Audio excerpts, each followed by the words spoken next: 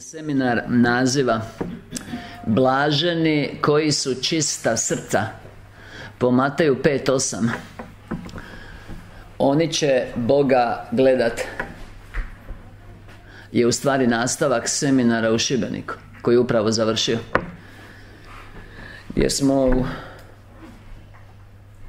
unutar 4 dana obrađivali Ivana 2. poglavlje, poznatu povijesnu zgodu Isusovog čišćenja hrama, te naučili na duhovnoj razini da smo mi taj hram i da se tim putem pokazuje što Duh Sveti Božji čini u nama ako ostanemo Bogu protivni u otporu, ako ostanemo puni samoljublja, svjetoljublja, razno raznih požuda, što čini dakle da bi nas spasio od propasti, a ujedno smo bili pozvani, pogotovo zadnjeg dana, kroz Ivana 2:17, da budemo revni, da izgaramo od žudnje, da se mi sami očistimo, da se Duh Sveti Božji ili Duh Očev ili sam Otac nastani u nama i da nam kroz to svoje prisustvo da blaženstvo ili neograničenu sreću.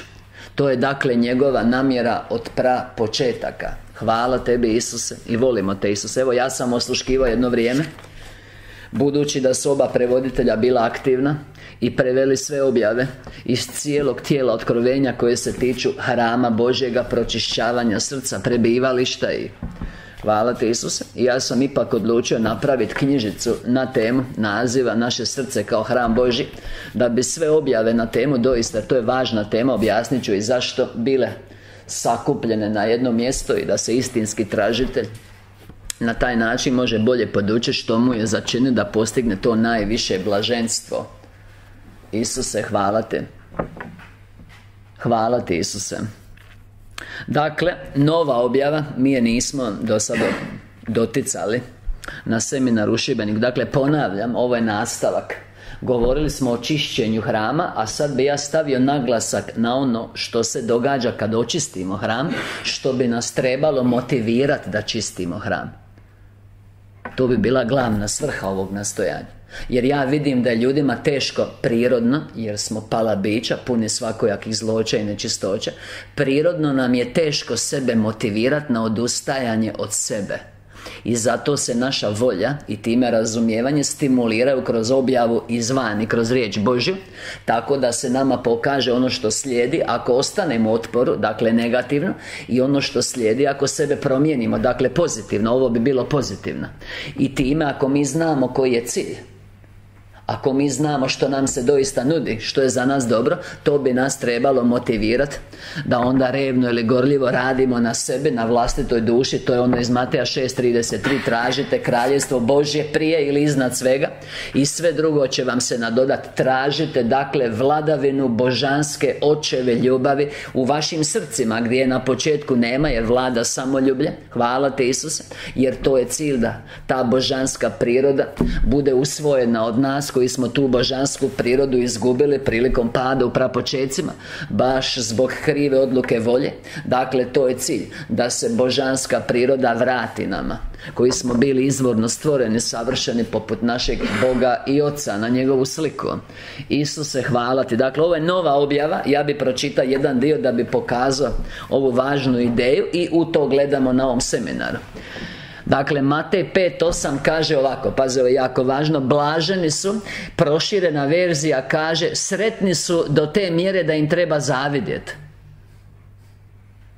Hvala ti Isuse. Nije li proširena verzija baš jedna razveseljavajuća verzija? Dakle, blago njima ili sretni su, a proširena kaže, toliko su sretni da im je za zavidjeti. Oni koji su čistog srca, jer oni će Boga gledat. Mi smo naučili, evo imali smo priliku sad u Šibeniku 4 dana, da srce nije srce. Ne misli se na naš prirodni organ zvan srce koji pumpa krv kroz naše tijelo i kad on stane onda naše tijelo umre. Misli se na našeg unutarnjeg čovjeka, kako ga naziva u 1. Petrovoj 3. poglavlje 4. stih, skroviti čovjek srca. King James kaže the hidden man of the heart. Dakle, unutarnji čovjek. Taj unutarnji čovjek, naša duša, naše vlastito ja, naše stvarno ja ili stvarno biće je posuda života ili forma života u koju se ulijeva božanski život.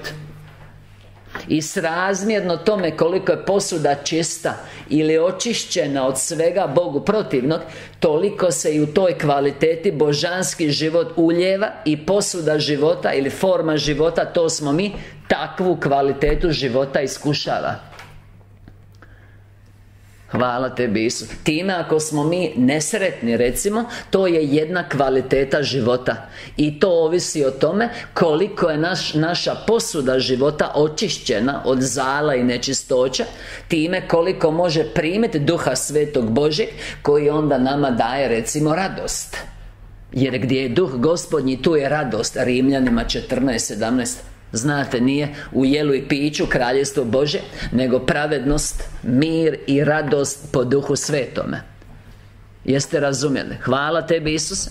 Dakle, ovako, objava 5296, radna verzija knjižice, broj 79, bit će gotova do nedjelje, dijelit ćemo je besplatno svima, sa osmijehom na licu i sa srčanim zagrljajem. Hvala tebi, Isuse. Nastanjivanje Boga u srcu čovjeka. Ovo je dakle slikovni prikaz i krije u sebi važnu stvarnost. Ponavljam, to o čemu ovdje govorimo, a on nam objavljuje konačni cilj naših života. I da bi mi postigli taj cilj i zajedno s njime ušli u najviše blaženstvo ili najviši oblik sreće, mi moramo nešto napraviti. I to što mi moramo napraviti se zove čišćenje našeg srca, koje se ujedno naziva i hram Božji, baš zbog toga što bi tamo u našem srcu, unutarnjem čovjeku, Bog svemogući po duhu svome trebao prebivati kao u svome prebivalištu. Efežanima 2:22. Dakle, nastanjivanje Boga koji je ljubav u srcu ili u našoj duši. Pazi, ja želim, Otac kaže, prebivati u vama. Ja želim moja stvorenja potpuno prosvijetlit mojim duhom. Ja želim, ovo je 3 puta ja želim, da oni budu ispunjeni mojom izvornom supstancom. Pazi, ljubavlju, jer Bog je ljubav. Tako da ja sam budem neporeciv u njima. To jest da me toliko živo osjete da to ne mogu zanijekati. Znate zašto ljudi, to smo mi, ne mogu neporecivo osjetiti Boga u sebi ili imati živo iskustvo njegovog prisustva? Baš zbog spomenutih zloća i nečistoća u duši. Te prljavštine spriječavaju taj doživljaj koji je u stvari naše izvorno stanje, a i konačni cilj naših nastojanja. Dakle, ja želim prebivati u vama. Ja želim moja stvorenja potpuno prosvijetlit mojim duhom.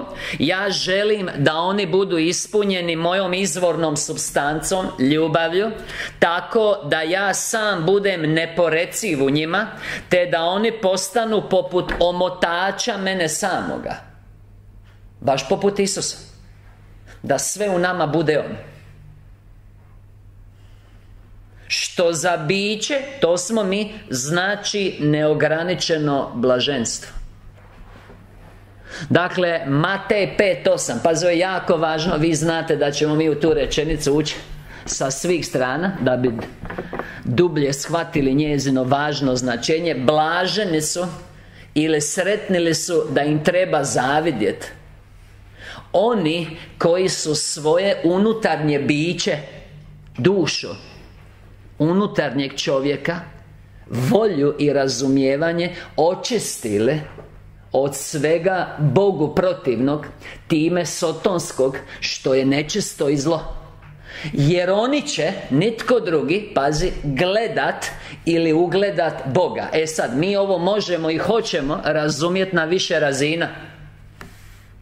Najprije ugledat, to se i spominje ovdje, a U mojoj Bibliji, ovo je sad koju koristim u zadnje vrijeme, to je Varaždinska Biblija, rekli bi protestantska struja Biblije, za razliku od Šarića koji sam koristio dok mi se nije raspao, što je bila katolička struja Biblije, a u principu svejedno. Ja sam primijetio da meni ide super i sa Šarićem i sa Varaždinskom Biblijom.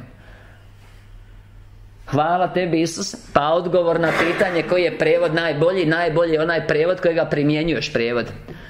Zove se praktičan prijevod Biblije kojeg ja primjenjujem u mom životu, a ne filozofiram. Dakle, u mojoj Varaždinskoj Bibliji, pored Mateja 5.8, ima ono što se naziva unakrsni stihovi. I spominju se dva stiha ili spominju se dva navoda. Jedan je Hebrejima 12.14, a drugi je Psalam 24. Mi ćemo se naravno dotaknuti oba.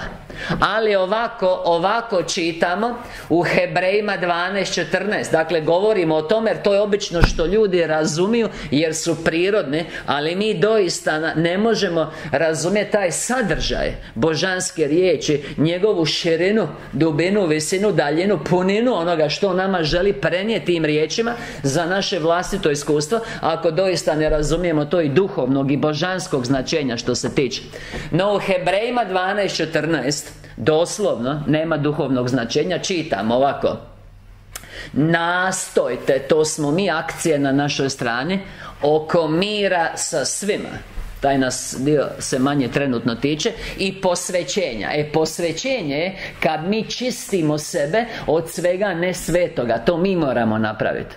Nastojte oko posvećenja ili čišćenja svega nečistoga iz svoje duše, što je tvoje srce ili unutarnji čovjek, ili riječima koje smo koristili na seminaru u Šibeniku koji je prethodio. Dakle, čišćenje hrama, znači koji čiste svoj hram. Nastojte oko posvećenja, bez kojega nitko neće vidjeti Gospodara. To bi bio Isus Krist. Dakle, blaženi su ili sretni do te mjere da im treba zavidjeti oni koji su očistili svoje unutarnje biće, svoje vlastito ja, svoje srce pod navodnike. Oni će, ovo je jako važno, zato što tamo idemo. Radi se o konačnom cilju. Radi se o najvišem blaženstvu, o najuzvišenijoj sreći, koju mi ne možemo iskusiti nego u njegovom prisustvu, time kad njega doživimo u svoj punini, što se onda u Svetom pismu skriva u riječima koji će ugledat Boga. Dakle, mi njega možemo ugledat duhovnim očima ako smo dovoljno zreli za to, time da možemo prebivati u njegovom prisustvu. Hvala tebi, Isuse, jer smo se toliko usavršili da nas to prisustvo i obilje milosti, veličanstvo njegovog slavnog prisustva ne bi uništile zbog nečistoće u nama. Mi onda možemo prebivati u njegovom neposrednom prisustvu i gledat ga u Isusu Kristu. To je najviši stupanj blaženstva. To ćemo danas spominjati kroz objavu. Ali ja bi još jednu stvar htio da mi razumijemo. Ugledat nije samo ugledat fizičkim, nego i duhovnim očima. Time ugledat Boga, ako smo čistog srca, znači i razumjet božansku riječ u svoj istinitosti. Jer u početku bijaše riječ i riječ bijaše u Boga i Bog bijaše riječ. Po Ivanu 1.1. I mi jedino možemo razumjeti njegovu riječ i time ući u njegovu mudrost i time hodat na njegovom svjetlu, što znači u njegovom prisustvu, ako je naše srce očišćeno kroz ljubav, jer ljubav jedina daje prosvjetljenje i otkriva nam Božju riječ koju je objavio Božji duh ljubavi. Tako da blaženi su koji su očistili srce od neljubavi, u kojima prebiva ljubav. Oni će imati ispravno razumijevanje božanske istine i hodat na svjetlu božanske mudrosti. Zato većina ljudi čitaju Sveto pismo i ništa ne razumiju. Oni nisu blaženi. Oni Boga nisu ugledali, Boga koji je riječ. Oni imaju riječ u ruci, ali je ne vide. I isto tako ugledat, ovo je jako važno jer tu idemo, ja vas tu hoću dobiti. Ugledat na razini iskustva znači iskusit. Sad, obično kad se govori o tome da mi nekoga ugledamo, prirodno, kako se Sveto pismo u slovu i prikazuje, to znači da osoba stoji pred nama, pred našim prirodnim očima i mi vidimo njegovo obličje, nije li tako? Međutim, u duhovnom gledat Boga ili vidjet njegovo lice znači osjetit njegovo prisustvo i doživjet ono što je njegovo. A to su također i radost i mir neizrecivi.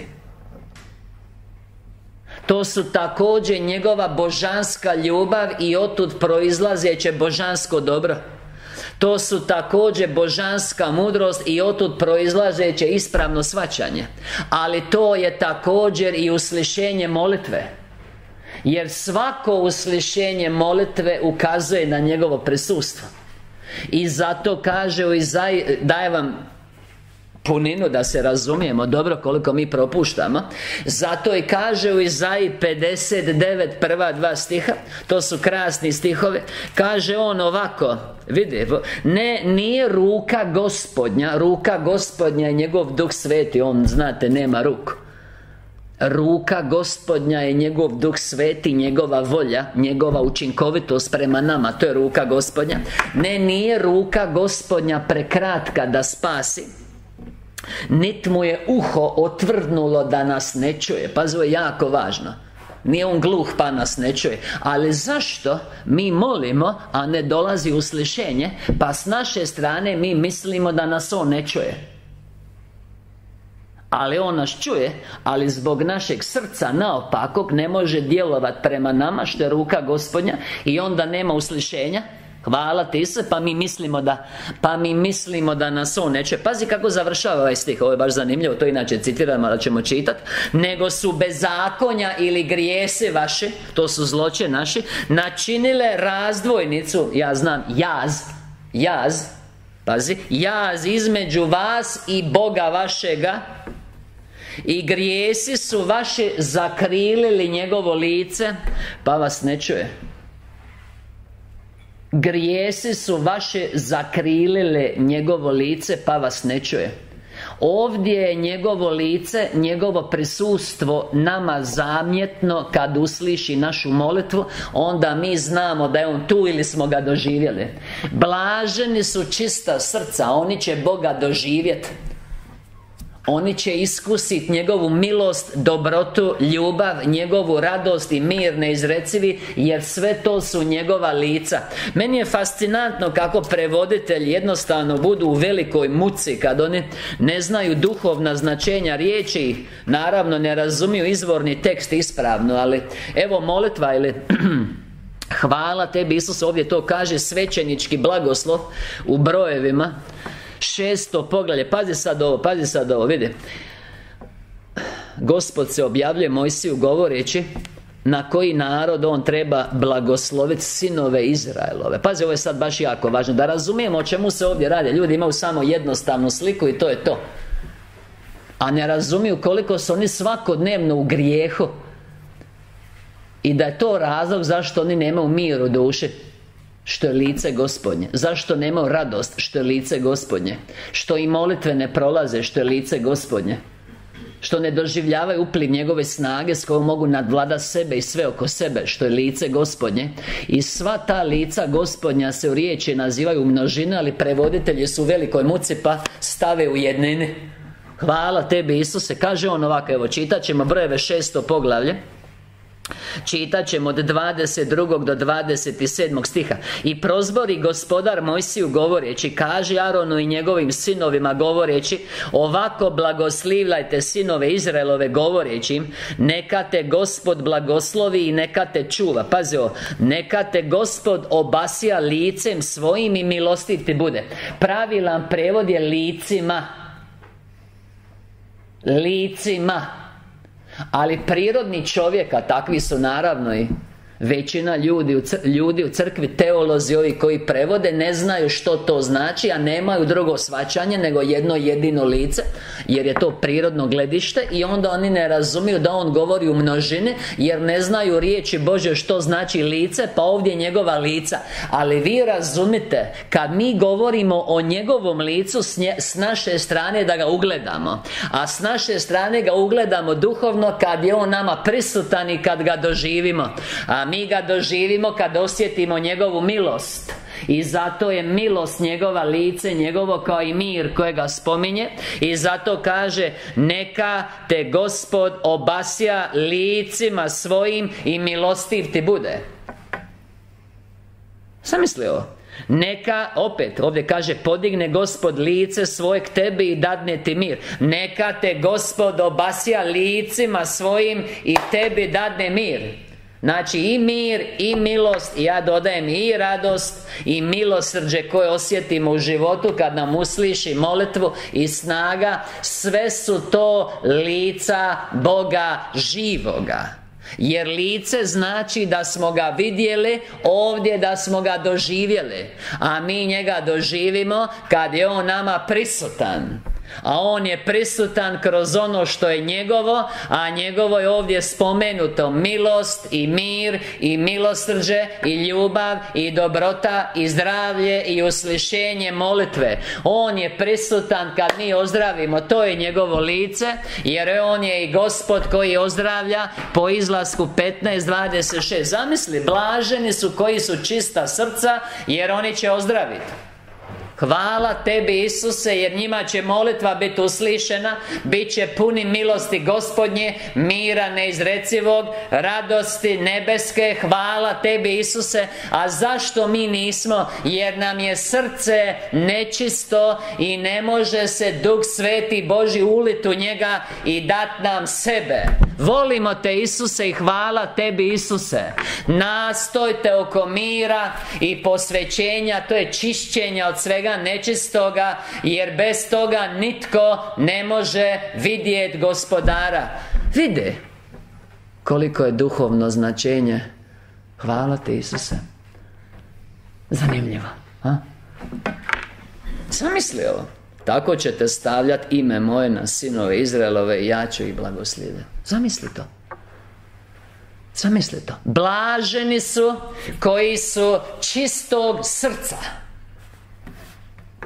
Čega? Srce je tvoje biće, unutarnji čovjek. On je pun zloće i nečistoće. Kako znamo? Jer ja Boga ne vidim. Što to znači? Hvala tebi, Isuse. Ono što je njegovo, ono što je njegovo, ja ne doživljavam. Kako se to čini? Pa evo, to je tema ovog našeg i onog prethodnog seminara. A ja sam vam u tu svetu svrhu sakupio objave, sve objave iz Otkrovenja. Mi smo preveli da bi bili na jednom mjestu, da svaki istinski tražitelj, zamisli da moraš sad to sve sam pročitati, pa onda prevesti, naučiti njemački jezik, pa onda sastaviti: hvala tebi, Isuse, Isus bi već došao. Ovako, evo ga, na ručicu fino, besplatno prevedeno. Naslov ukazao čemu se radi unutra, i samo trebaš imati volju, srce voljno, podložno, i evo tebe u milosti, blaženstvu, snazi, milosrđu, što su lica Gospodnja. Isuse, budi ti nama od pomoći. Isuse, evo nas, Isuse, tonemo. Po Mateju 14:30-31. Isuse, vjere Petar koji tone. Nemamo, Isuse, mi doista tebi ne vjerujemo. Tvoje riječi, Isuse, ne oslanjamo se na tebe, nego na svoju snagu. O Isuse, hvala ti. I zato je prokletstvo nad našim životima po Jeremiji 17:5, jer se oslanjamo na svoju snagu, na druge ljude. A jasno je rečeno: proklet čovjek koji se oslanja na čovjeka, čija je snaga mišica čovječja. Volimo te, Isuse, koji Gospoda ne priznaje, u njega se ne uzdaje. O Isuse. I onda se ljudi čude što nisu dobro. U koga se uzdaješ? Gdje ti je oslonac? U koga imaš povjerenja? Isuse, u pomoć tonemo. Ja te molim da izliješ duha svoga Božjeg svetog kao svjetlost na sve nas, da se tama rasprši, da oči progledaju, da pomazanje siđe koji iscijeljuje oči duše koje su nezdrave i zato u dušama velika tama. Isuse, hvala ti.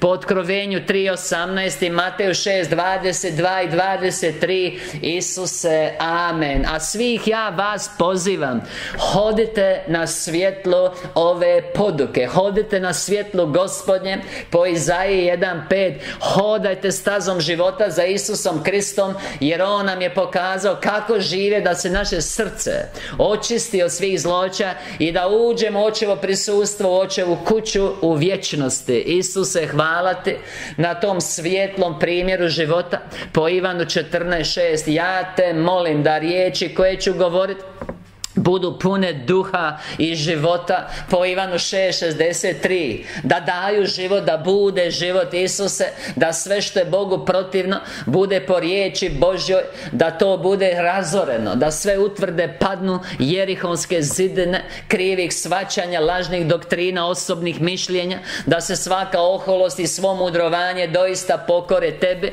da se sve u nama uskladi s Tobom, da mi imamo misao Kristovu po drugim Korinčanima 10 stihovi 4, 5 i 1 Korinčanima 2:16. Isuse, ja ti se zahvaljujem. Pozivam anđele, služničke duhove po Hebrejima 1:14 da siđu među nas i da evo surađuju sa mnom u molitvi i predavanju riječi, da učinci budu silni. Hvala ti, Isuse, zbog čega im ja dajem potpuno odriješene ruke po vlasti koju imam u imenu Isusovom po Mateju 16:19 i 18:18. Amen. A svezujem svakog zlog ili nečistog duha, sve sile tame, pogotovo upravljači mraka na ovom svijetu, po Efežanima 6:12, koji vežu, tlače, sputavaju ljude kroz lažne doktrine, neistine. Ja im slama moć i izgonim ih u ime Isusovo.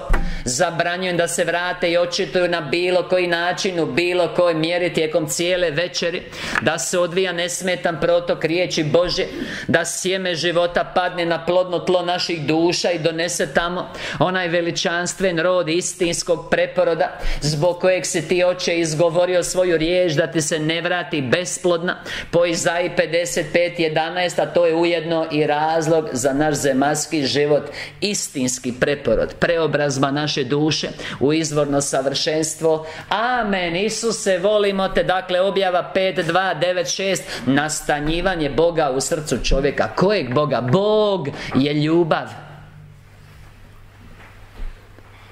Srce je naše unutarnje biće. Ovo je konačni cilj. Mi moramo znati što je pred nama, u što gledamo, da bi tome mogli stremiti revno. Izjeda me revnost. Izjeda li tebe revnost da očistiš njegov dom, da on može prebivati u njemu kao u svom svetištu? Ivan 2:17. Nastanjivanje Boga u čovjeku. Pazi, ja želim, kaže Otac. Evo, nastavljamo gdje smo stali. Pazi što Otac govori. Ja, koji Otac? Otac nebeski, svemogući Bog, tvoj stvoritelj, čista ljubav, kuca na vrata tvog srca, kuca na vrata i vapi. Ja želim, pusti me unutra, očisti sve, pripremi dom za mene. Ivan 14:23, kroz život u ljubavi, da mogu živjeti s tobom i u tom zajedništvu dati sebe, božansku prirodu i neograničenu sreću. Isuse, hvala ti na toj veličanstvenoj sudbini. Razumite, o ljudi, koji je razlog za vaš zemaljski život i njegova uzvišena svrha, i budite revni za očev dom. Ja se želim, osjeti srce, ja želim prebivati u vama. Ja želim moja stvorenja potpuno prosvijetliti. A volimo te, njegovo lice i svjetlo Potpuno razumijevanje. 1. Ivanova 1.5.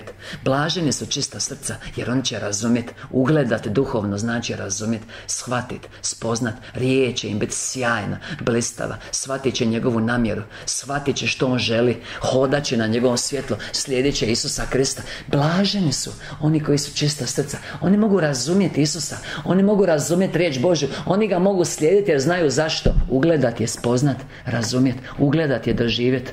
Jadni li su ljudi koji samo žive na razini prirodnoga. O Isuse, njima je sve mutno.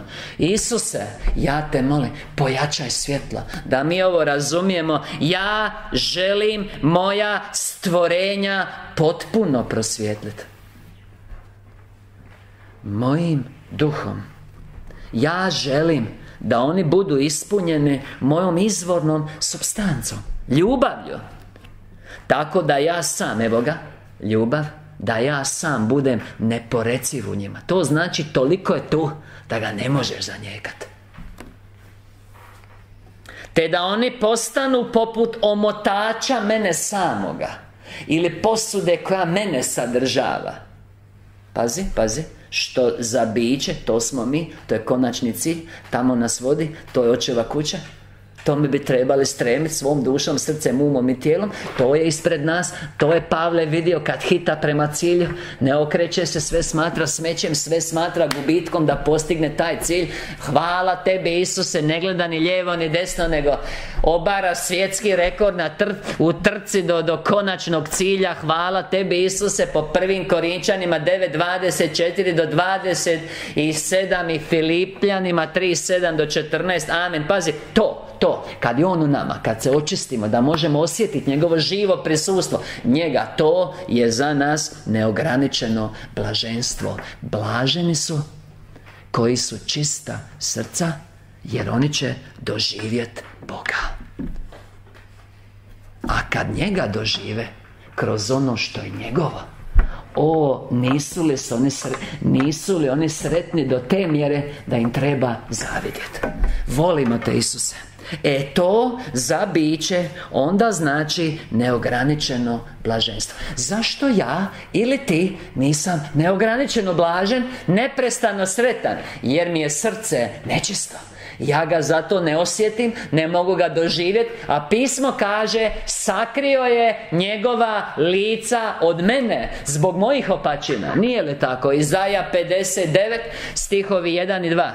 I kad god u riječi Božjoj, o teolozi, o učeni, govori o licima Božjim, govori o onome što je njegovo u našem životu. A to je božanska ljubav, i iste ljubavi milosrđe, i istog milosrđa svaki dar milosti, i onda njegovo živo prisustvo kroz sreću i mir i snagu i prosvjetljenje. To su lica Božja. Vidiš li ga ti, o čovječe? To je naša tema.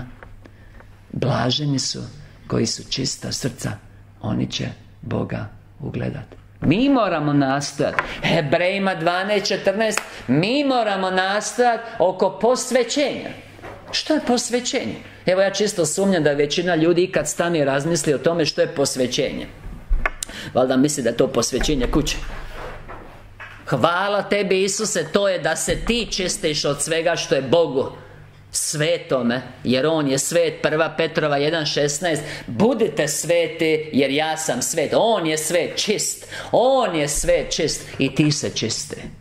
To znači nastojte oko posvećenja, jer ako se ne očistiš, ti ga ne možeš ni doživjeti, ni kad umreš, o čemu i u objavi, ne možeš prebivati u njegovom neposrednom prisustvu u Kristu Isusu. Hvala tebi Isuse, i uživati najviša blaženstva u očevoj kući, koja je on pripremio 1. Korinčanima 2.9 onima koji ga doista ljube. Hvala ti Isuse. Ja želim, pazi, ja želim, Otac.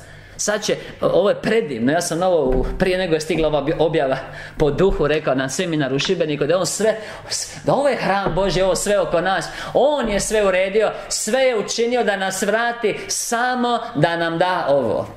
Ja želim, a mi se moramo uskladiti s njegovom voljom i učini sve da se to i dogodi.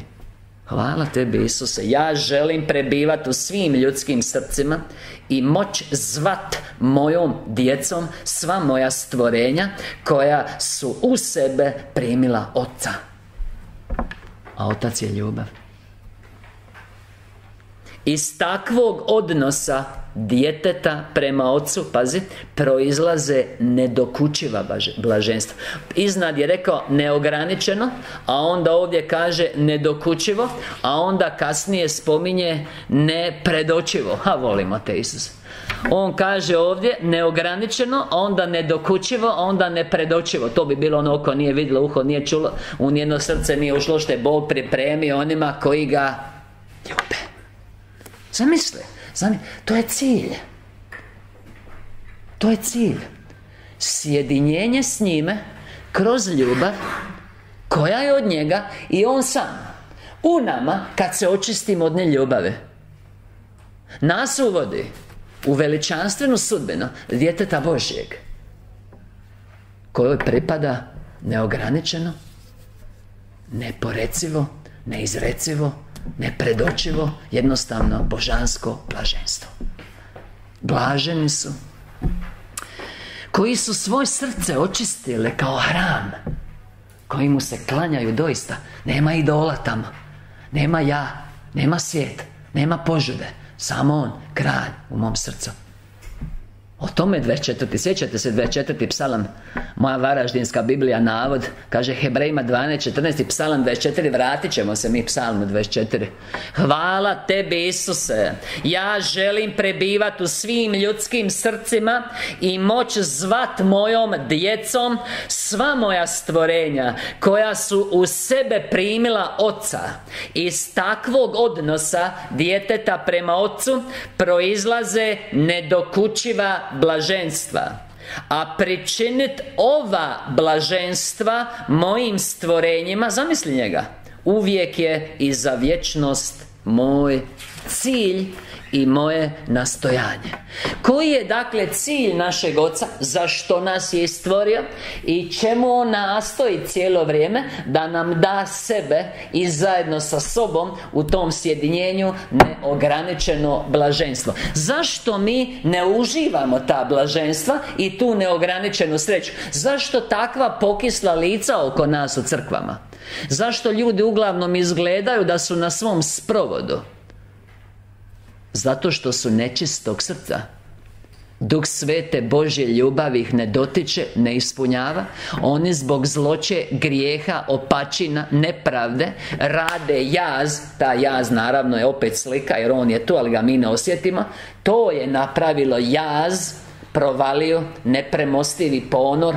Dok se ne dokine, nepremostivo je. Nepremostivi jaz između nas i njega, i on nas ne čuje, nema uslišenja, nema milosti, nema darova, nema milosrđa, nema mira. Tko je kriv? Naše nečisto srce. Hvala Tebi, Isuse.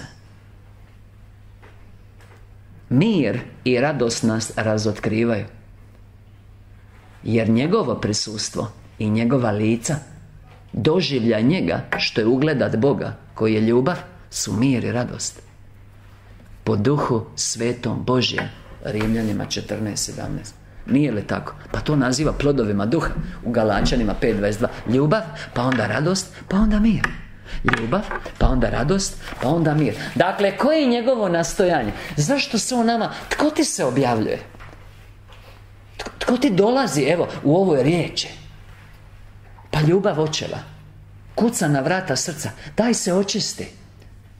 Tužan si, nesretan, prazan, bez mene. Zatvorio si mi vrata, ne mogu na silu ući, jer poštujem slobodu. Očisti srce. I evo, sve činim da te vratim k sebi. Sve činim da ti pomognem. Sve sam ti osigurao da uspiješ. Pusti me u srce. Zbog toga, pazi što Otac govori. Zbog toga je stvoren vidljiv, to bi bio materijalni, i duhovni svijet. Ovo će vas oduševiti, sad obično govorimo zašto je stvoren vidljiv svijet, kad smo još tu. Zbog toga, zašto? Da nam ovo da neizrecivo blaženstvo u njegovom prisustvu, u sjedinjenju s njime kroz ljubav. Ali ne možemo se sjediniti jer čisto i nečisto se ne sjedinjuju.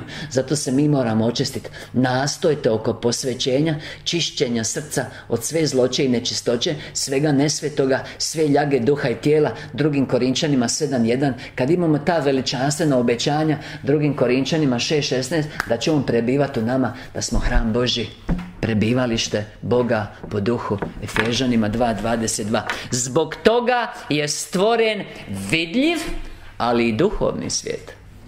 Vidljiv, kako bi najprije dao mogućnost mojim stvorenjima, to smo mi, najprije kroz stvaranju, rastavljenom stanju, pa evo sastavljenu u izvorno cjelovito biće u ljudskom tijelu, u stadiju samosvjesnosti i slobodne volje.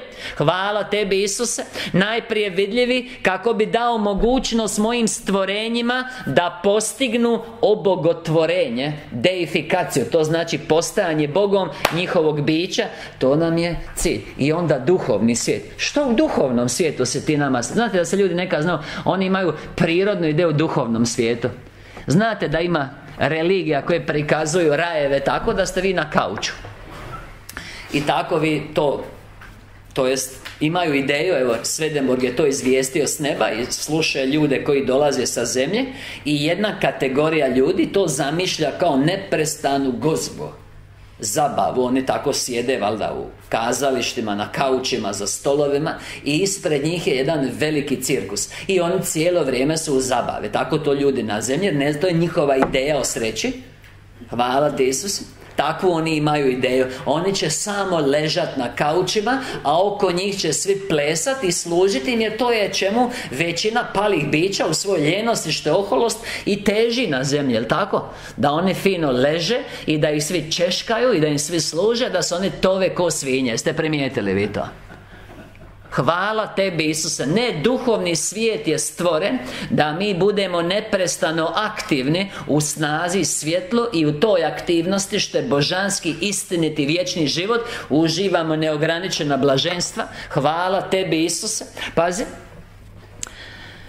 A duhovni svijet kako bi pružio neslučeno blaženstvo ovim obogotvorenim bićima. Jer onda oni poput bogova stvaraju što? Pa druga bića iz sebe, svjetove na kojima oni žive, nad kojima vladaju. Baš kao u prapočecima, kad je to dao Luciferu, prvostvorenom. Nije se njegovo srce promijenilo. On uvijek želi dati cijelog sebe nama, svojim stvorenim bićima, koja tad postaju istinita djeca, jer dijele njegovu prirodu u potpunosti, a dio te prirode da stvaraju. Da stvaraju. I ta mala jedna nesavršena slika je naravno u roditeljstvu kojeg mi imamo na zemlji. Koliko ljudi kaže da je to najveća ljubav? Jel' tako? Jel' tako? Hvala tebi, Isuse. Pa vidi, to je božanski plan za nas, da nam da cijelog sebe, da mi tako stvaramo. I onda da odgajamo, da vladamo, da darivamo, da se neprestano dajemo. Nema pasivnosti, znate. Televizija, čipsi, piva i ostale zabave. Aktivnost za blagoslov i sreću drugih. Davanje sebe iz sebe. Pazi. A u ovom duhovnom svijetu, evo ga, ja osobno dolazim vidljiv pred oči mojoj djeci. On dolazi u Isusu Kristu. I knjižica Oče naš, što je knjižica broj 41, završava s tim poglavljem i pogledom. A to je dijete u očevoj kući, u palači pripremljeno za njega od strane Oca. Dolazi u neposrednu blizinu svemogućeg Boga u Isusu Kristu, što je najviši stupanj blaženstva, da vidi svoga Oca, da doživi njegovo prisustvo. Samo usavršeni mogu prebivati u njegovom prisustvu. To je Očeva kuća, tamo on prebiva i vidljivo u Kristu Isusu. Samo savršeni, blaženi su, toliko sretni da im treba zavidjeti oni koji su srca toliko očistili da mogu vidjeti svoga Oca. Sad pričamo doista ga vidjeti duhovnim očima, u njegovom duhovno vidljivom, proslavljenom ljudskom Isusa Krista. A u ovom duhovnom svijetu ja osobno dolazim vidljiv pred oči mojoj djeci. U ovom duhovnom svijetu će odnos djeteta prema ocu tek uzeti oblik, te kroz moj stalni, evo ga, protok ljubavi. Znači to je neprestano strujanje ljubavi, od izvora ljubavi u Bogu prema nama, primateljima ljubavi. To je neprestano strujanje ljubavi prema nama, koje mi osjetimo kao najviši stupanj blaženstva. Hvala tebi, Isus. I te kroz stalni protok ljubavi povećavati ljubav do najuzvišenijeg žara, tako da može doći do potpunog stapanja sa mnom, što za vas znači nepredočivo blaženstvo. Što spriječava to blaženstvo i potpuno stapanje? Sve nečisto u nama. A ono što je u nama nečisto je Bogu protivno, sotonsko, i to je neljubav u nama koje smo puni.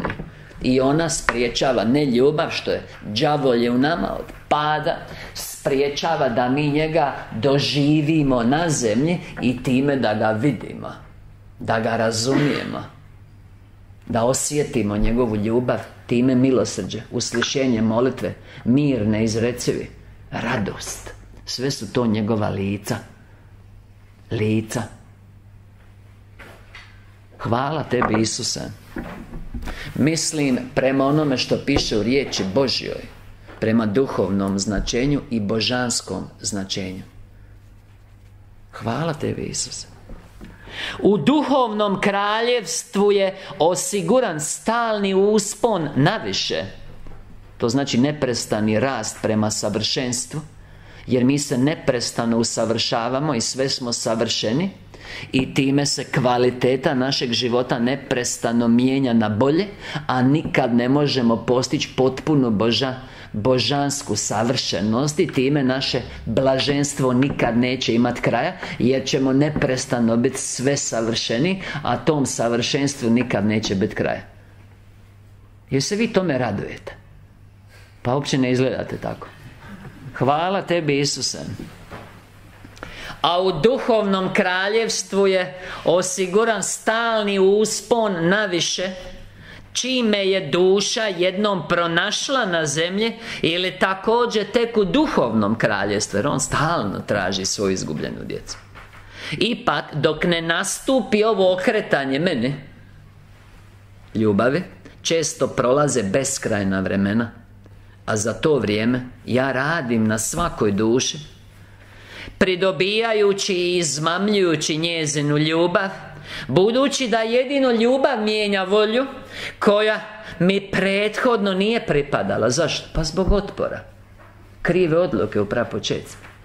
Mi ne možemo osjetiti njegovo djelovanje ljubavi dok smo mi u neljubavi, jer da nam on nametne blaženstva, onda bi nas prisilio i dokinuo bi naše postojanje, koje je potpuno slobodno. A mora biti tako da možemo postići najviši stupanj, jer najviši stupanj božanskog postojanja ujedno i najviši stupanj slobode. Tko onda spriječava djelovanje njegove ljubavi, koje mi osjećamo kao blaženstvo, neizrecivu sreću i spomenute milosti? Pa naša kriva volja, naša zloća, naše opačine. Zašto mi ne osjećamo, evo znam da to neke zanima, njegovu ruku koja ozdravlja? Jer njegova ruka koja ozdravlja je djelovanje Duha Božje koji ozdravlja. Zašto? Pa Bogu smo protivni. On nas želi ozdraviti, on je zdravlje, on je po duhu prisutan i ovdje i svugdje, on ozdravlja svugdje, ali mi to ne osjećamo u svojim tijelima, ne primamo zdravlje, jer smo Bogu protivni zbog neljubavi, nevjere. Vi trebate na ovaj način razmišljati. Kad vi njega ugledate, duhovno gledano, vi ozdravite, jer njegovo prisustvo je... Zamisli, ja sam Gospod koji dajem zdravlje, pa kad ti njega ugledaš i osjetiš, što misliš, što će ti dati? Pa ja mislim baš zdravlje, ako je vjerovati izlasku 15:26. Zašto ga ne ugledaš?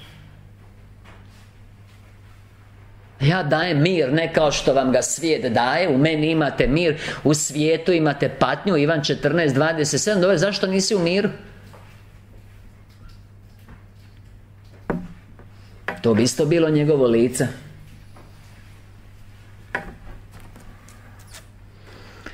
Promjena volje. Ovo je jako važno. Promjena volje. Promjena volje. Ovo je jako važno. Znači, dok je naša volja, a imamo slobodu, krivo usmjerena kroz ljubav prema sebi svijetu, mi sami zatvaramo put za djelovanje njegovog duha. Hvala ti Isuse. I mi sami spriječavamo da on nama da svo ovo blaženstvo, sreću i svaku milost. Promjena volje i svjesno okretanje mene k ljubavi.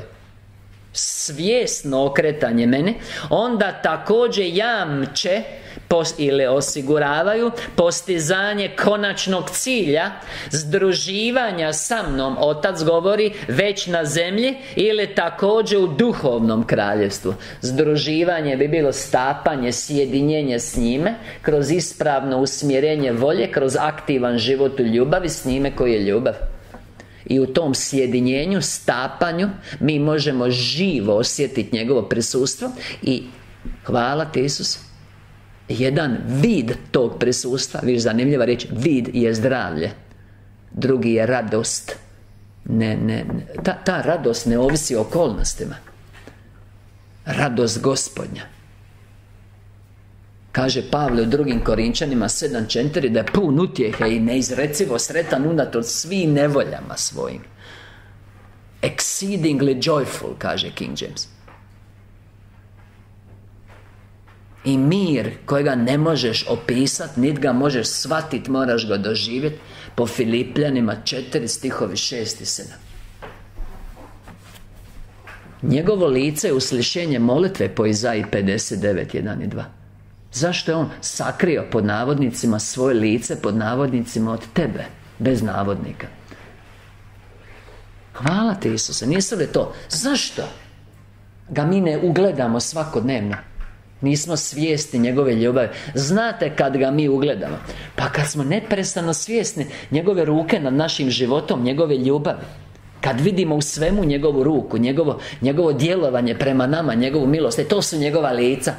Blaže. Zašto ljudi to ne osjete? Zašto žive bez Boga na zemlji? Siročići Ivan 14:18 ne bi trebali biti. Zašto žive izgubljeni na ovom svijetu? Zbog nečistog srca, zbog zloće, vlastitom krivnjom, zbog krivog usmjerenja volje. Kakva je tvoja ljubav? Uvjetuje da li ćeš doživjeti njegovu ljubav.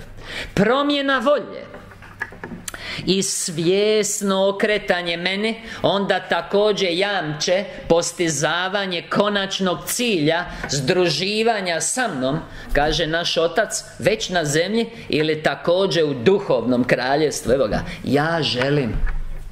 Je li on već nama danas rekao da nešto želi? Hvala ti Isus.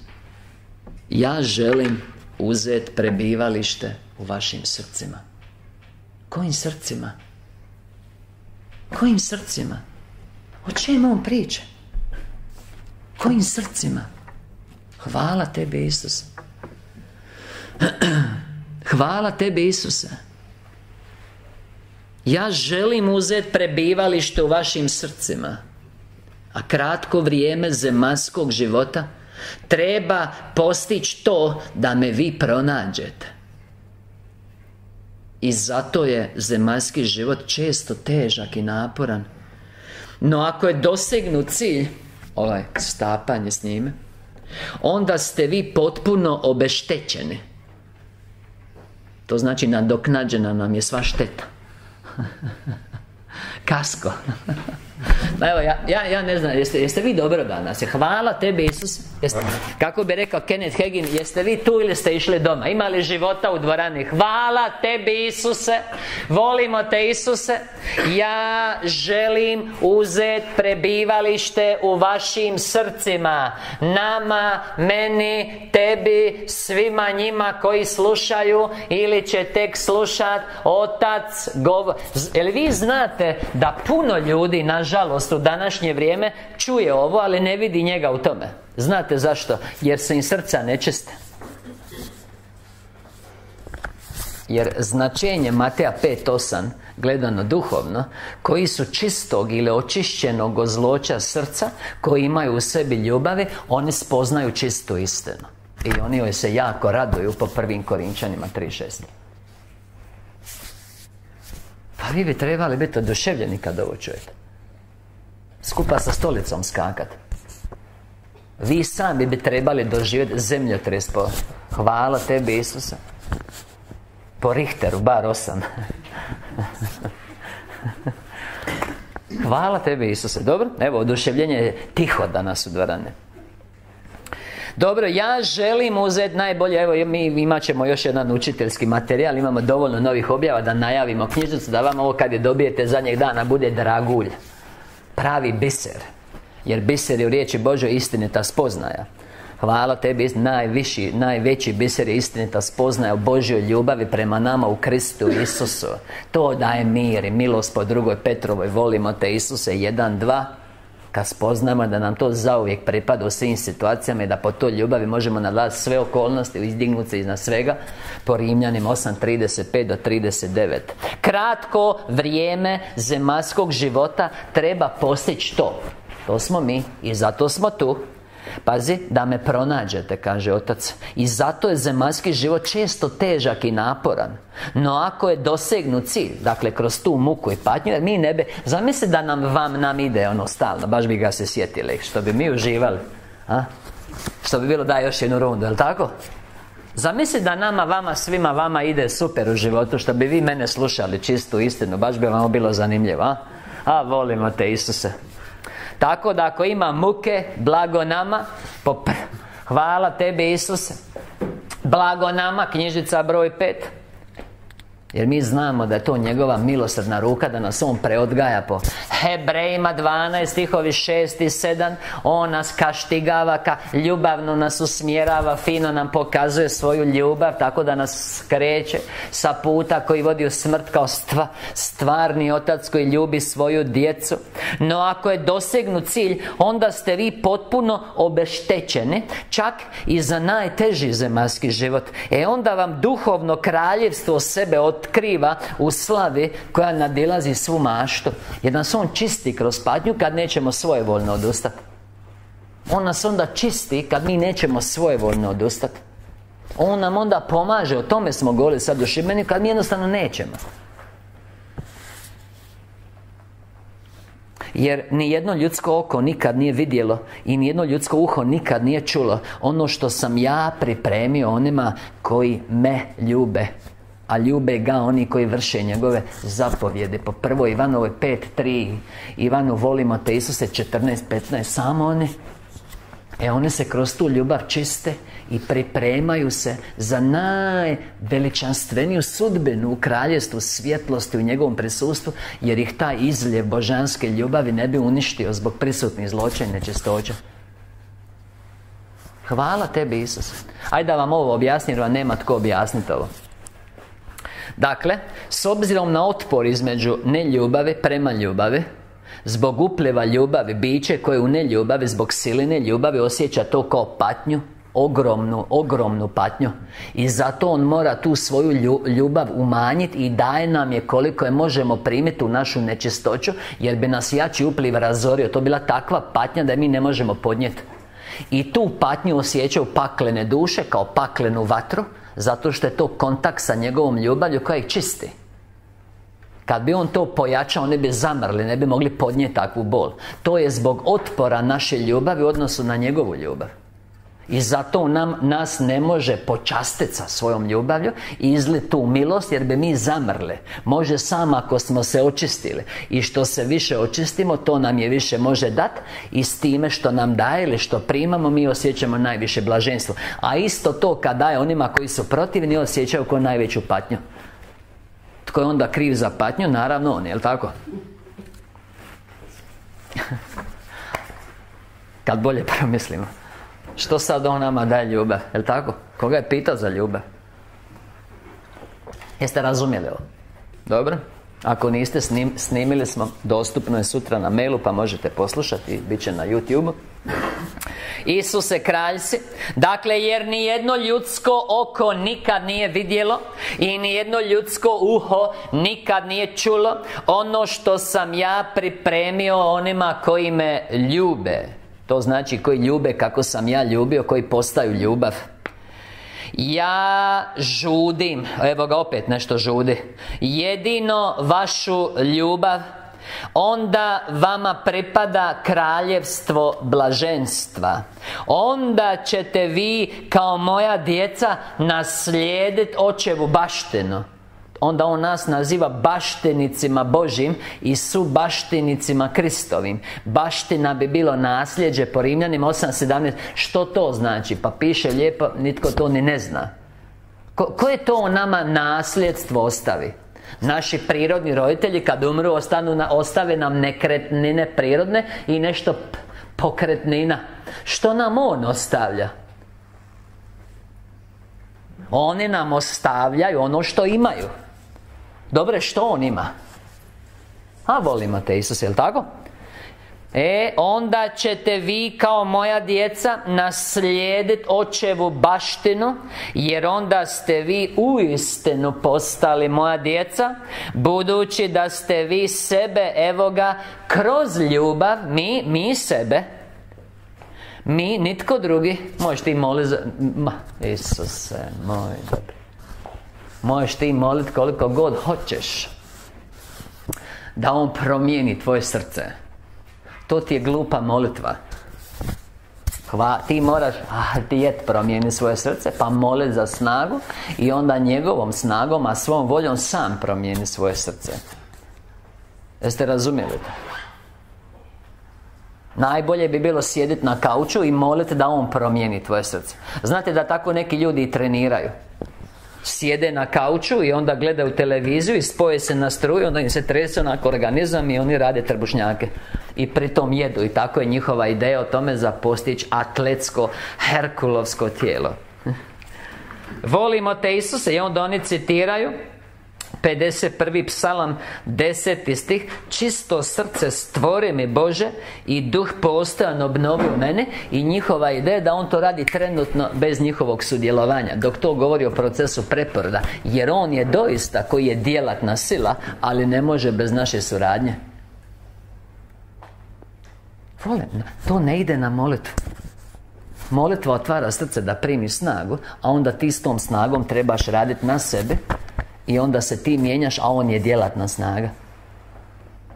A ti moli, stoj, pa evo, reci mi za 10 godina kako ti ide s promjenom. Volimo te, Isuse, i hvala tebi, Isuse. Jeste ovo razumjeli? Ovo vam je važna poduka. Ne ide na molitvu. Vi nastojite oko posvećenja, bez kojega nitko neće vidjeti Gospodara, po Hebrejima 12:14. Imavši ta veličanstvena obećanja, vi se čistite od svake ljage duha i tijela i u strahu Božjemu dovršite posvećenje, po 2. Korinčanima 7:1. Ti si kralj, Isuse.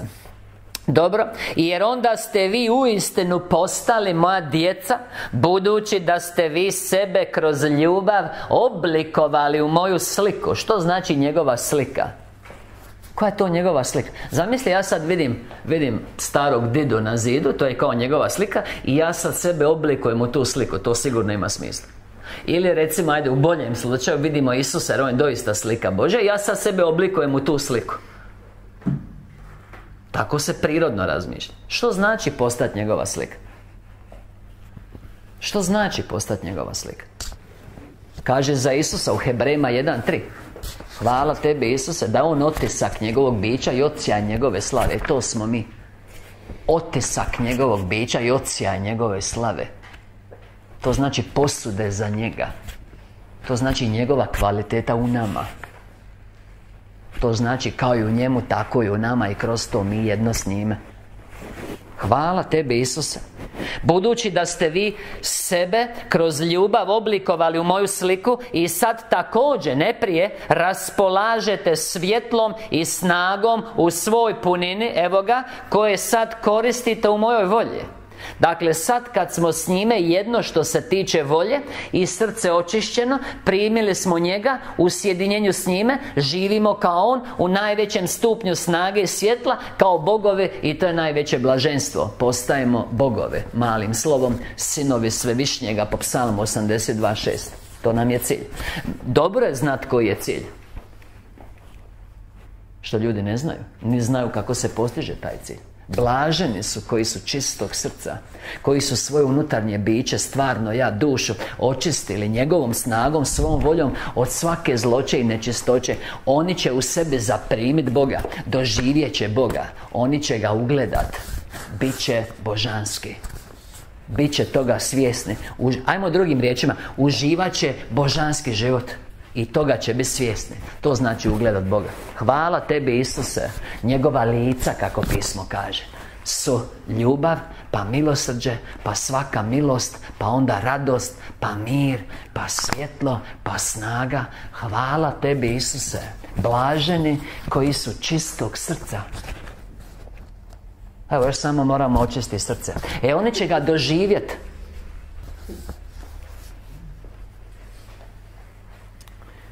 I sad također raspolažete svjetlom i snagom u svoj punini, koje sad koristite u mojoj volji na neopisivu sreću vas samih. Koji je cilj? Pa ti znaš koji je cilj tvog života. Kako ćeš stremiti k cilju? Tu smo stali. Izjeda me revnost za dom tvoj. Mi smo dom njegov, kuća očeva. Hvala tebi, Isuse. Mi moramo izgarat da se očistimo od svake zloće i nečistoće, da ga možemo zaprimiti u punini. To mora biti svrha našeg života, cilj naših nastojanja, po Mateju 6:33.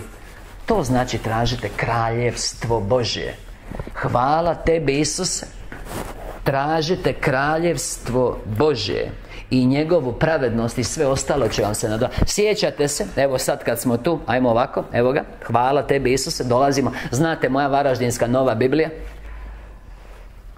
Pa onda pored Mateja 5:8 imate unakrsne stihove, ili takozvani cross references, ili navode, i spominje se Hebrejima 12:14, ali i Psalam 24.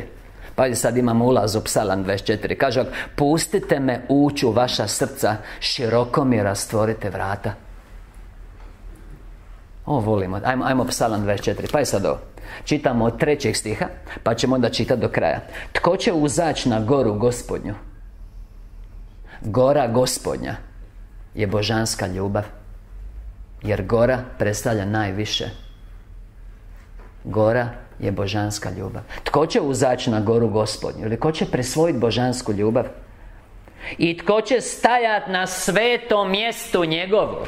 O Isuse, jer on je kroz ljubav u svom hramu. Hvala tebi, Isuse, kao u svom svetištu. Evo ga, onaj u kojega su ruke nedužne. Ili kaže, ja bi taj prijevod, oprane. Oprane. To znači čija su djela očišćena od zla. Je ruka, djelovanje, snaga, čije su ruke oprane. O Isuse, tko će prebivat? Tko? U svetištu njegovu, na gori Gospodnjoj. Pazi ovo. Onaj u koga su ruke oprane i srce čisto. Evo ga opet. Koje srce? Komu se duša ne zanosi ispraznošću, koji nije tašt, ispraznošću, i ne kune se lažno. To znači ne živi u neistine, ne opravdava svoja zla djela. Hvala tebi, Isuse. Pazi, on će primiti blagoslov od Gospoda i pravednost od Boga spasenja svojega. Evo ga, to je naraštaj. Oni koji traže njega, naraštaj, naravno prirodno su naraštaj, znate već djeca, unuci, praunuci, a naraštaj duhovno su svi proizlazeći osjećaj i sve proizlazeće misli iz ispravno usmjerene volje i ispravnog shvaćanja. To je naraštaj onih koji traže njega, pazi, koji traže lice tvoje, Bože Jakovljev. Lice je sve ono po čemu mi njega poznajemo. Ono kroz što se on nama objavljuje. Njegova ljubav, njegovo milosrđe, njegova milost, njegovo svjetlo, njegova snaga, njegova radost, njegov mir i njegovo zdravlje. Hvala tebi. I evo ga, jeste spremni? Evo ga, vežemo se na objavu. Kaže, pustite me ući u vaša srca, široko mi rastvorite vrata, postanite ono, pazi, postanite. Postanite ono što sam ja sam, a Bog je ljubav, u mojem izvornom biću. Postanite ljubav, tako da ja mogu ostati u vama i vi u meni. Evo ga, vidi ga. Podignite vrata, glave svoje, o Isuse, i dignite se dveri vječne. O Isuse, to je uzdignuće našeg srca prema njemu, kroz našu volju koja se podlaže, i on kroz istinu koju mi vršimo ulazi kao kralj slave. Jer on je, što se božanske mudrosti istine tiče, kralj, što se ljubavi tiče, svećenik. On ulazi kod nas kroz istinu, a tko čuje moju riječ neka otvori. On mora u naše nečisto srce ući kroz našu voljnost, da budemo vršitelji riječi koja mijenja naše zlo u istinitu ljubav. O Isus, jer se vam sviđa ovaj 24. psalam kad ga bolje sagledamo? Ja mislim da je to veličanstveni psalam. Podignite vrata, glave svoje, i dignite se dveri vječne, da uđe kralj slave. Tko je taj kralj slave? Gospod snažan i silan. Gospod silan u boju.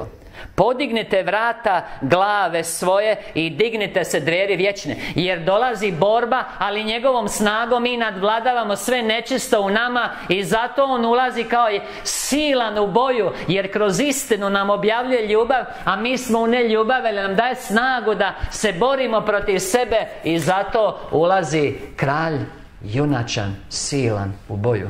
S njime pobjeđujemo sebe. Podignete vrata, glave svoje, dignete se dveri vječne, da uđe kralj slave. Tko je taj kralj slave? Gospod nad vojskama. On je kralj slave. Pa da se vratimo još na objavu, pa prelazimo na novu objavu. Ajmo, oduševljenje u publici što imamo još jednu objavu, nova objava, još jedan, ovo su sve novi materijali. Nije li ovo veličan? Ili ovo vama izgleda kao dobra perspektiva? Vi morate znati gdje idete, da bi stremili k tome svim srcem, dušom, srcem svojim, dušom, umom i svim snagama tijela svoga. Pustite me da uđem u vaša srca. Široko mi otvorite vrata. Koja vrata? Kaže on ovako, nauka o božanskim podudarnostima. Vrata su ono što uvodi u što uvodi? Istina uvodi. Uvodi gdje? U ljubav. Ajde, srce moje, podloži se, nek istina uđe, promijeni se, a on dolazi sa snagom, nadvladat ćeš. Evo ukratko 24. psalam. Operi te ruke od zla i očisti svoje srce i traži lice njegovo. Isuse, hvala tebi, Isuse. Pustite me ući u vaša srca, široko mi rastvorite vrata. Postanite ono, pazi, postanite ono što sam ja sam. U mojem izvornom biću, a što? Postanite ljubav, tako da ja mogu ostati u vama i vi u mene.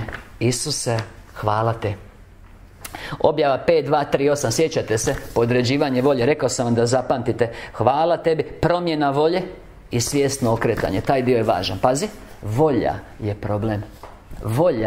Volja se mora promijeniti, podložiti. To spriječava djelovanje božanskog duha, i zato on ne ulazi, i zato nismo blagoslovljeni. Podignite dveri vječne svoje glave, okreni se, podloži se, primi istinu, s njom snagu, vrši istinu, promijeni svoje srce, i onda on ulazi.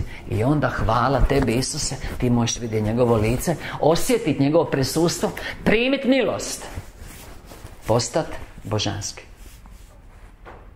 Objava 5, 2, 3, 8, nova objava. Podređivanje volje, useljavanje Boga u srce. Nema useljavanja Boga u naše srce dok je naša volja njemu protivna. To zatvara vrata. Prihvatite me u vaša srca, te nadalje više niste sami. Nadalje više ne snosite odgovornost za vaše razmišljanje i postupanje, jer ja sam, ili osobno, sam taj onda koji vama upravlja i potiče vas na razmišljanje i djelovanje u skladu sa mojom voljom. kad ste jednom uspostavili vezu sa mnom, kad ste kroz, evo ga, djelovanje u ljubavi očistili vaše srce i mene samoga prihvatili unutar sebe, vi više ni nećete moći drugo nego li živjet po mojoj volji, jer ona je onda skroz ušla u vas, to jest sjedinila se s vama. Kako mi čistimo naše srce? Kako mi uspostavljamo vezu s njime? Kroz djelovanje u ljubavi božanskoj smo očistili naše srce od neljubavi. I kroz ljubav, srazmjerno koliko smo očistili srce, smo uspostavili vezu s njime. To jest, vaša volja se onda sama podredila moje volje. Tu vam, znate, počinje kršćanstvo. Nema kršćanstva u tebi dok se tvoja volja ne podloži njegovoj. Tu ga ti nazivaš gospodarem. Tu se ti odrećeš od starog gospodara Sotone kojem služiš. Hvala tebi, Isus. Kroz krivu ljubav. To jest, vaša volja se onda sama podredila mojoj volji. I vi se potpuno krećete u mojem vječnom redu. Ne možete biti u grijehu, znači više ne možete postupati protiv mene. Pazi, jedino ljubav postiže takvo što. Samo ljubav prema meni čini da mislite i postupate onako kako je meni ugodno. Jer ljubav želi samo dobro. Ljubav se želi podrediti. Ona želi usrećiti. Ona želi to što predmetu ljubavi čini radost. Pa evo, kad je on nama toliko govorio ja želim u prethodnoj objavi, ako mi njega želimo razveseliti, mi bi onda činili ono što njega veseli i tako bi ušli u njegovu volju, stopili se s njime i onda bi on nama mogao predati ono što je njegovo, našu baštinu. I onda smo mi blagoslovljeni. Dakle, dok je naša volja njemu protivna, mi odgovaramo za to. On ne može djelovati u nama, jer bi nas prisilio. I time smo mi odvojeni od njega vlastitom krivnjom. I ta odvojenost je stud u našem srcu. Tama, tuga, čemer, jad. Odvojenost od njega je depresija, bolest, krivo shvaćanje, gubitak snage. Kad je on prisutan, on daje zdravlje, mir, radost. On nas uzvisuje. On nas izdiže. On nas prosvjetljuje. On nam daje božansku snagu. To su njegova lica o kojima pismo govori. Evo, prevoditelji muku muče pa stave jedninu. Isuse, volimo te. Hvala tebi, Isuse. A ljubav prema meni, evo ga, već je prisutna kad čovjek bližnjemu prilazi s ljubavlju. Jer on kaže ovako, pazi, tko vrši zapovjedi moje, on me doista ljubi. Ivan 14:15. U ovom je ljubav prema Bogu vršiti njegove zapovjedi. A prije toga kaže da ljubiti onoga koji je rodio, znači ljubiti rođenoga. I da ne možeš ljubiti rođenoga, ne možeš ljubiti onoga kojega ne vidiš, koji je rodio, a ne ljubiš onoga kojega vidiš, kojega je rodio. Po 1. Ivanovoj 4:20 i 1. Ivanovoj 5:1. I stoga mi tu trebamo staviti težište u našem životu i onda sve slijedi po Mateju 6:33. Sve se nadodaje. Jedino ljubav postiže takvo što? Samo ljubav prema meni čini da mislite i postupate onako kako je to meni ugodno, jer ljubav želi samo dobro. Ljubav se želi podrediti, ona želi usrećiti, ona želi to što predmetu ljubavi čini radost. a ljubav prema meni već je prisutna kad čovjek bližnjemu prilazi s ljubavlju. Jer božanska je svaka ljubav, evo ga, koja se nesebično izražava. I ta ljubav se treba prakticirati dok se ne postigne taj stupanj da ja sam, Otac, zaposjednem srce čovjeka, da se dakle ja sam nastanim u njemu. Ajmo iz početka. A ljubav prema meni već je prisutna kad čovjek bližnjemu prilazi s ljubavlju. Jer božanska je svaka ljubav koja se nesebično izražava. Pa je sad ovo. I ta ljubav, nijena druga, se treba prakticirati dok se ne postigne taj stupanj ljubavi da ja sam, ljubav, zaposjednem srce čovjeka. Da se dakle ja sam, ljubav, nastanjujem u njemu. A kad se ljubav u nama nastani kroz nesebičnu ljubav, tad ste na zemlji već postigli cilj. Našli ste sjedinjenje sa mnom i ne trebate se ničeg više bojati. Tad mi već na zemlji možemo postići cilj, budući da je vaš Otac kod vas i vi se tad nalazite potpuno pod njegovom zaštitom.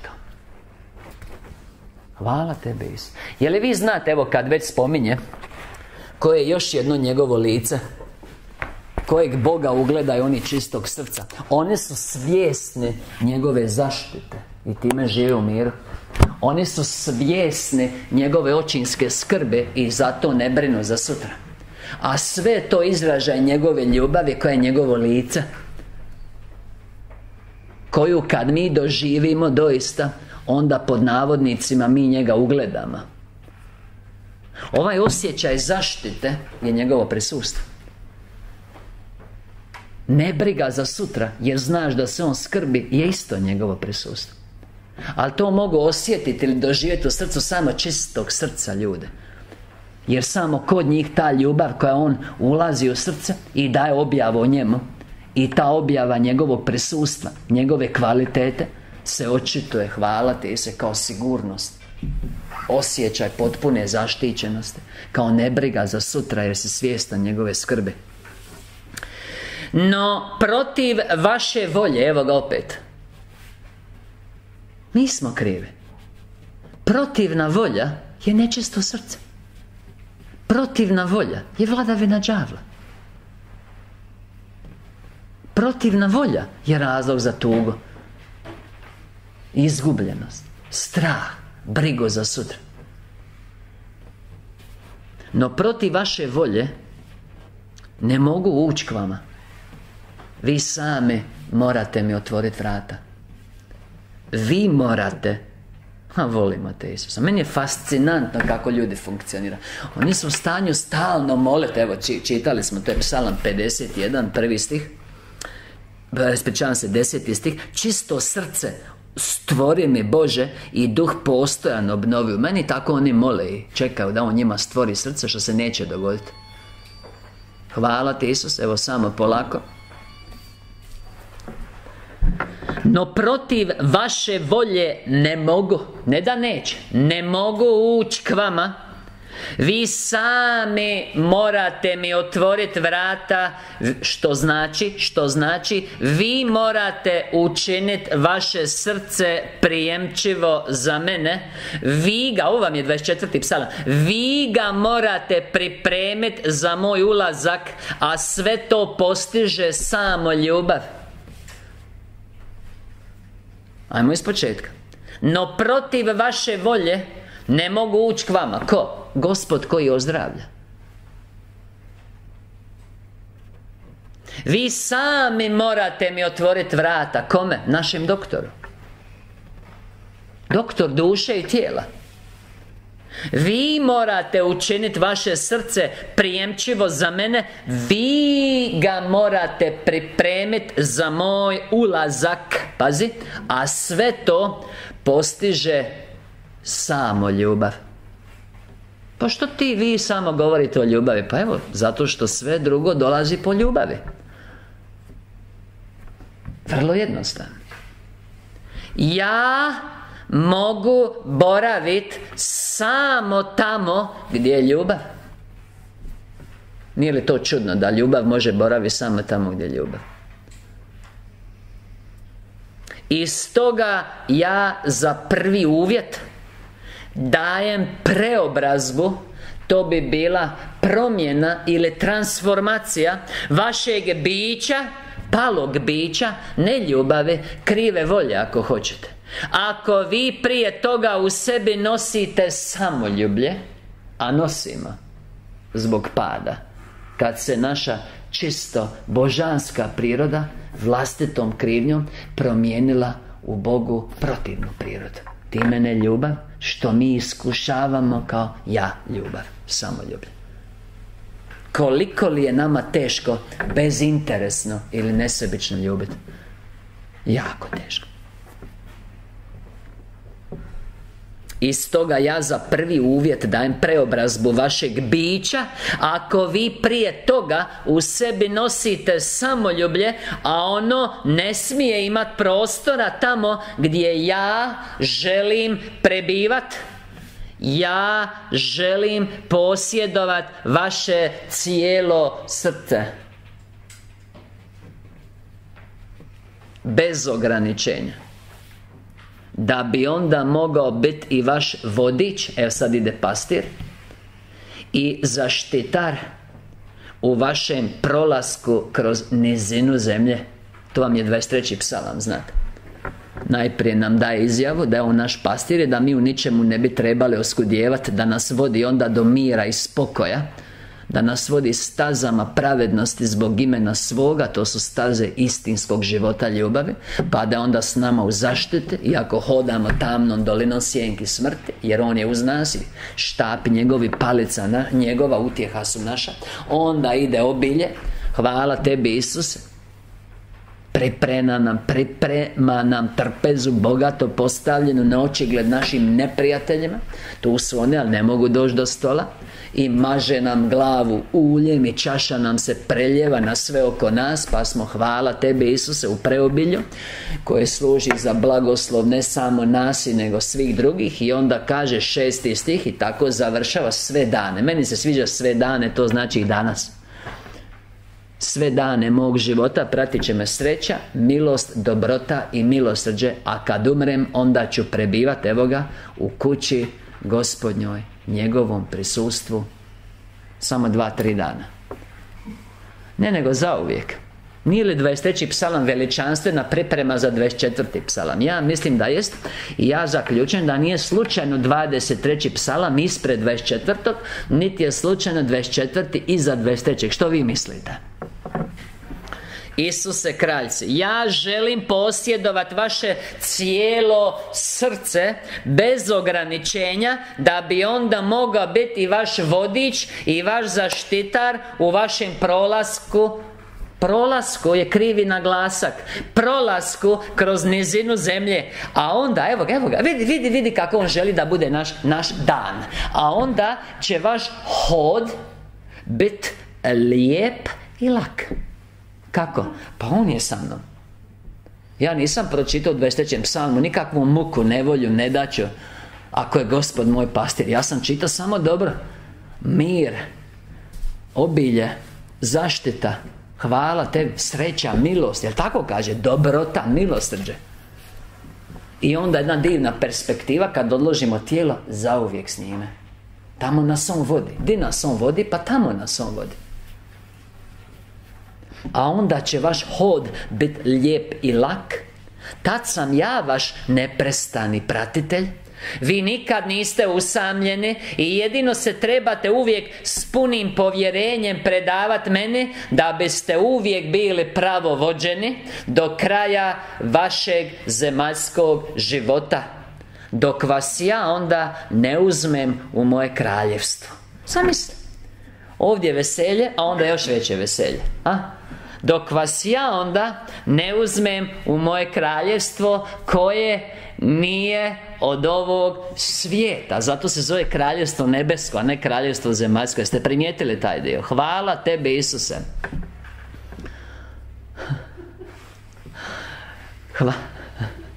Jer vi znate da su u kraljevstvu meni svašta padne na pamet. Za kraljevstvo nebesko se samo jednom glasa. Nema stalnih izbora, jednom se glasa. Isus je moj kralj. Amen, do zauvijek. Jesi glasao? Jesam. Jesam. Tamo vam se samo jednom glasa. Hvala tebi, Isuse. I to jednom za Isusa. Nije li to veličanstveno? Dok vas onda ja ne uzmem u moje kraljevstvo koje nije od ovog svijeta, dok vas ne uvedem, evo ga, u blažene krajeve. Još i to. U blažene krajeve, gdje ćete isto tako, evo ga, biti sjedinjeni sa mnom. To znači jedno s njime. To znači ista kvaliteta života. No kao, evo ga opet, blažena duhovna bića možete stvarat i djelovat po mojoj volji, koja je onda i vaša. Budući da povezanost sa mnom znači istu volju i istu misao, evo ga opet, držite me, i neprestano uvećava vaš stupanj blaženstva. O Isuse moj! Znači, ne samo ovo i onda još ovo i onda ono, nego još neprestano uvećava naš stupanj blaženstva. Pa dokad će to trajati, Isuse? Dokle? Pa evo, za u vječnost. A koliko je ta vječnost duga, Isuse? Pa nema nikad kraja. Pa Isuse, koliko si ti dobar prema nama, ja jednostavno ne znam koliko, evo koliko, i što bi sad ti rekao na ovo? I još ti nama ovo sve ovako jasno objasniš, daš nam upute. Hvala tebi, Isus. Dostaviš nam na kućnu adresu sa osmijehom, po veličanstvenoj cijeni. Evo imate božićni popust samo na hvala te, Isuse. Evo, primam u srce. Dok vas ne uvedem u blažene krajeve, gdje ćete isto tako biti sjedinjeni sa mnom, no kao blažena duhovna bića možete stvarat. Znate, nema kauča sjedenja i ništa ne radiš, svi mašu oko tebe i pjevaju pjesmice i neprestani cirkus ili neki sportski spektakl, nego ti radiš. U tome je blaženstvo. Ti služiš. Znate da oni koji u vječnosti vladaju sa Isusom Kristom kroz ovu savršenu ljubav svima služe. Služenje, vladanje u vječnosti. Nije baš kako se nama čini, ali evo, hvala ti, Isuse, na putu smo to shvatiti. Dok vas ne uvedem u blažene krajeve, gdje ćete isto tako biti sjedinjeni sa mnom, no kao blažena duhovna bića možete stvarati, djelovat po mojoj volji, koja je onda i vaša. Budući da vaša povezanost sa mnom znači istu volju i istu misao i neprestano, pazi, to znači bez prestanka uvećava vaš stupanj blaženstva. Ja želim vladat, zato se zove kralj i kraljevina, to nije demokracija. A još manje je to anarhija. Hvala te, to je kraljevina. On vlada u svima, a oni su radosni, oduševljeni, blaženi.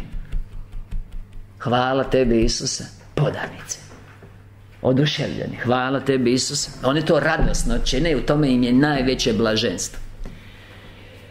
Ja želim, evo ga opet nešto želi.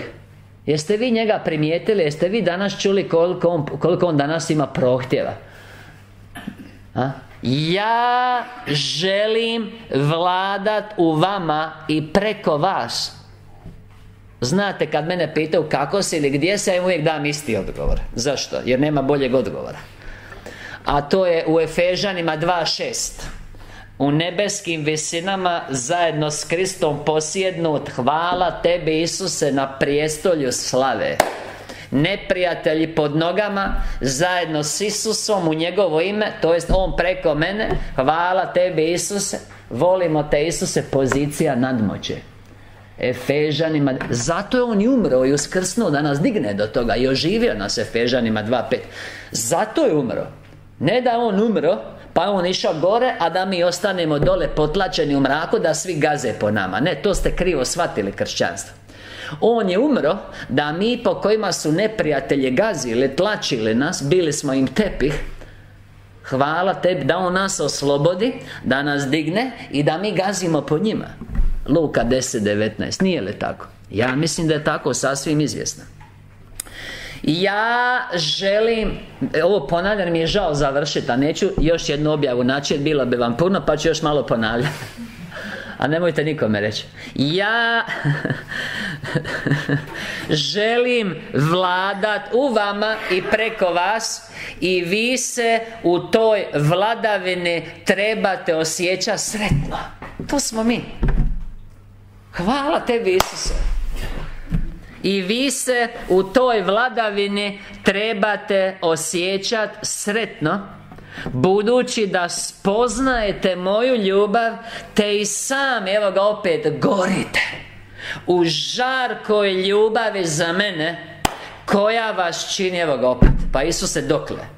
Koja vas čini, koja ta ljubav koja gori u nama za njega, koju on uvijek ispunjava, koja vas čini, ta žarka ljubav za njega, najblaženijim stvorenjima, pravom djecom vašeg Oca, koja djeca onda vječno ostajete. Amen. Ako vi sad meni kažete da nije samo zbog ove večeri trebalo držati ovaj seminar, ja mislim da ste vi u krivu skroz. Hvala tebi Isuse, evo danas dovoljno, amen. Nastavljamo sutra, imamo još novih objava, pa onda još novih, pa onda dobijate knjižicu. Niste li vi blagoslovljeni? Ja mislim da jeste. Isuse, hvala ti, amen. Amen. Isuse, volimo te.